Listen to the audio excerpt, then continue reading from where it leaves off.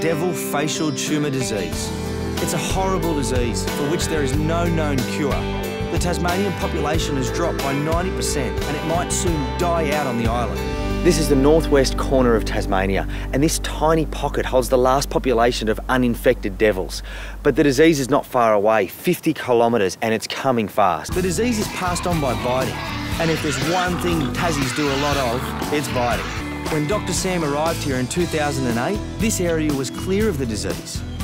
That changed in 2010, when the first affected devil was found. We expect today there's 40 traps to find some diseased devils, and very mixed feelings that we've caught a 1.5-year-old healthy devil and she's been released. Yeah. How does it feel to catch a diseased devil? This is Beverly. We know because she's been tracked and tagged in the past.